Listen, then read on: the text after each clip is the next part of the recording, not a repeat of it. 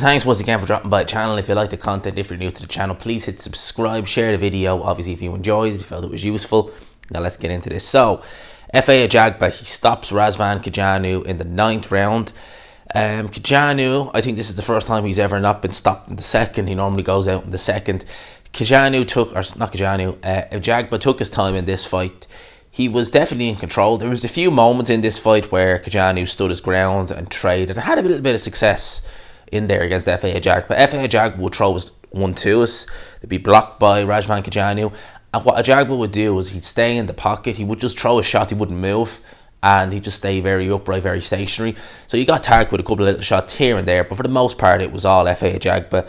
He just did what he needed to do. This was Ajagba's first fight since he fought that Journeyman. And I remember that fight because I couldn't believe what I was saying. Ajagba fought that Journeyman there back before Christmas. And he hurt him bad, rocked him, was on the verge of stopping him. And then inexplicably, I can't remember the Journeyman's name, he just threw a little nothing right hand and put Ajagba down. So you wanted to see how Ajagba's chin would hold up, because Cojanu is not a devastating puncher, but still he's a very, very big man. He's 6 foot, what, 6'8", 160 odd pounds. Very big man. Someone like that lands on you, you're going to be in trouble. Chin held up fine for Ajagba. You know, again, he wasn't really hit that much in this fight. You know, you got a few shots in there, but for the most part, it was all FA Ajagba. Razvan Cojanu, definitely against, if you're looking for comparison against other prospects, definitely he did better against Cojanu. Ajagba did anyway. Then Nathan Gorman did. Nathan Gorman went 12 rounds with Razvan Cojanu. And Razvan Cojanu, people say he was negative in that fight. He wasn't that negative. And then obviously we know Daniel Dubois walked straight through him. Just ragdolled him. Bludgeoned him up again the ropes, walked straight through him. Daniel Dubois showing his physicality, his strength. We know that Ajagba was probably not as strong as Daniel Dubois. In fact, I pretty much guarantee he's probably not as strong as Daniel Dubois. Maybe doesn't have the punching power, even though Ajagba's not feather fisted. Maybe he doesn't have the devastating, just natural concussive heavy-handed power of Daniel Dubois, but he still has enough power in there.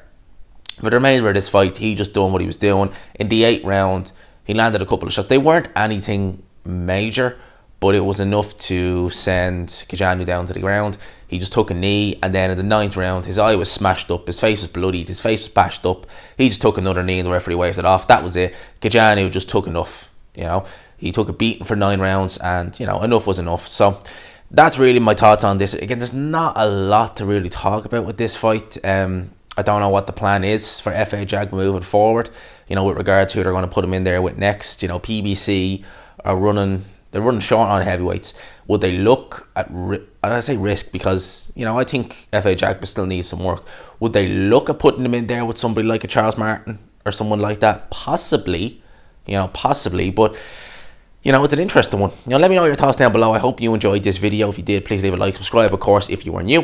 And as always, I will talk to you after.